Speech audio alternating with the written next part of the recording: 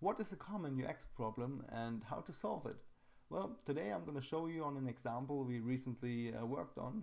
I'm going to walk you through our process and show you our final result. What is the problem we're facing? Well, we had this dialog and it's for adding a user to a software. We had one task to add one option for the tablet user to define if he's an administrator or an operator. Before we start solving, to understand the problem first.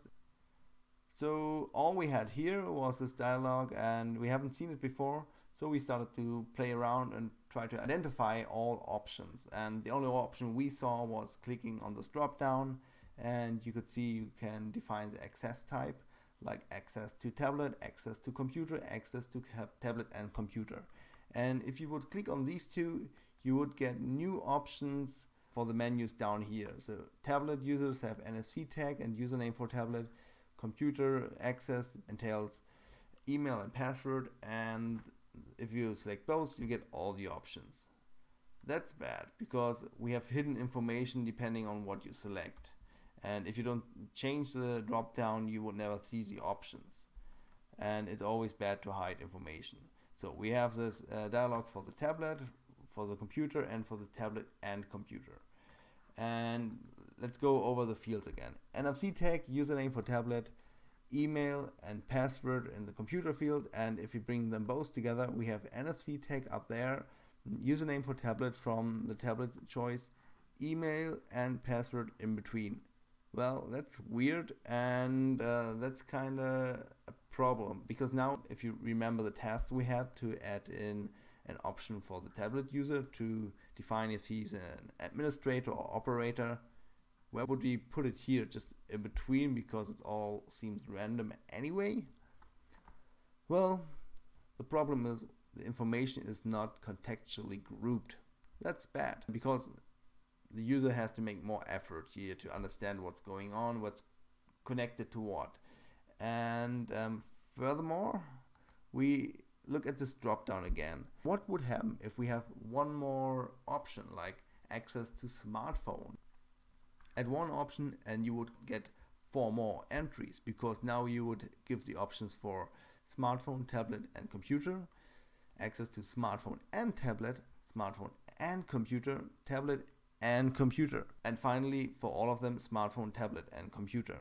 And this just doesn't scale. I mean, a drop down in this case is just not scalable. If we add more options, you would get exponentially more entries, and it would get cluttered and really hard to navigate for the user. And now, how to find a solution? Well, here's our process we took with this project, and keep in mind the process might change for each project. Let's collect all the elements. Okay, we took this dialog and we now have add user, first name, surname, and then we have the type, access to tablet, access to computer, and the NFC tag and the username for tablet belong both to tablet, so we have NFC tag, username for tablet, and now we have this new option down here. Let's also put it to tablet, the role, administrator or operator. And finally we have the computer with the email and password field, and the buttons for canceling and saving or adding users. So that's it. And then the second step in our process was to analyze and reconstruct.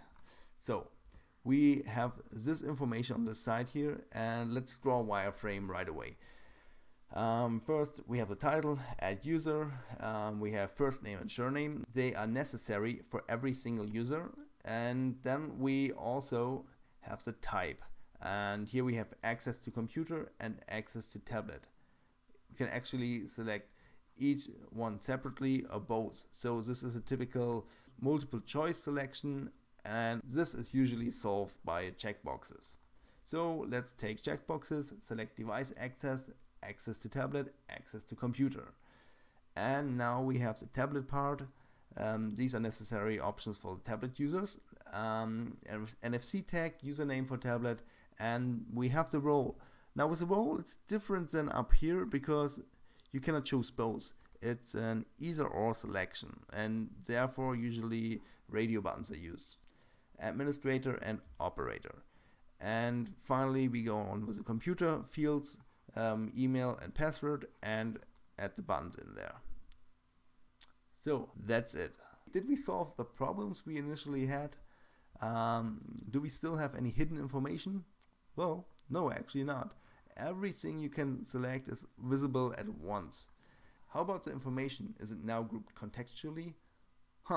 Actually, if we look at it, I feel like, well, yes, here's the tablet stuff, here's the computer stuff, but it's still not, it's still all over the place. Well, let's see the next one. Is this solution scalable? Well, actually, yeah, it is. You can add just smartphone access here, or add 2 more checkboxes, and the dialog wouldn't explode. So we solved this one. This process step is usually just taking apart what you did and iterate. Always make more than one options, because over time you will come up with more ideas and actually go over your creations and try to find a different solution just for the fun of it. This third step is always like reiterating and taking apart again, because you see, we still didn't solve the contextual thing. So we looked at our small information architecture pile here and actually identified these elements. They are still, they can still be improved upon. So let's take access to computer and access to tablet apart and list the elements for the tablet below the tablet access and the elements for the computer below the access to computer. Also, we added these little stars for required fields we forgot before. Now let's see how this would look in a wireframe compared to the old one. So we have the same elements as before. Add user, first name, surname, and select device access, cancel and save buttons. But what changed this time is we actually grouped the content based on the access to tablet and access to computer. Now it's very clearly where to put the elements. We also changed the order, because the NFC tag is not required, so we put it down below. And also for the computer, yeah, all the information is here. One more thing, as these fields are not active yet and overall it might look a little bit cluttered, and we grayed out these areas that are not active yet. So actually your options are highlighted, and the options within are also visible, albeit not active. So this is our solution. Now that we solved all the problems, the next step would be creating the UI for it. As this is mostly focused on the problem solving part, I'm gonna skip over the UI creation, just throw up something here and could be improved upon, but the focus was information architecture, how to solve the problem, adding the role option and taking the chance to reiterate the whole dialog to improve upon. And let us have a quick comparison before and after. The initial dialog was this one, and you had this drop down. We split this drop down up into a multiple choice selection, and actually put the elements that belonged into them right where they are. So it's now contextually grouped.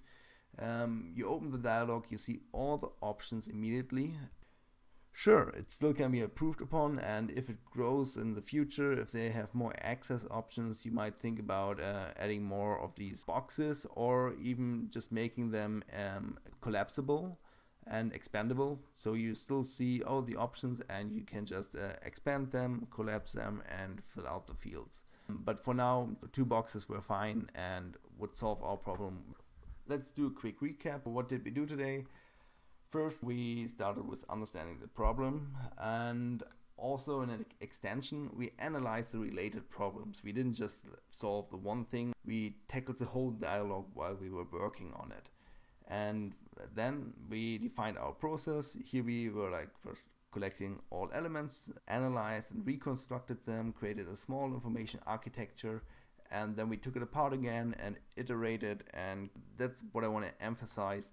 Always create alternatives and iterate. Not fall in love with your first solution. Try out something new, try to improve upon it, throw it away, do it again. Well, that's it for today. Like, subscribe, and leave a comment. Tell me, what would you like to see next? And if you like this video, recommend it to friends, or first give me some feedback. What points should I improve on? And maybe you have an idea also what topic I could cover. Do you have an example problem I should look into, I should solve? Hope to see you in the next one. Bye.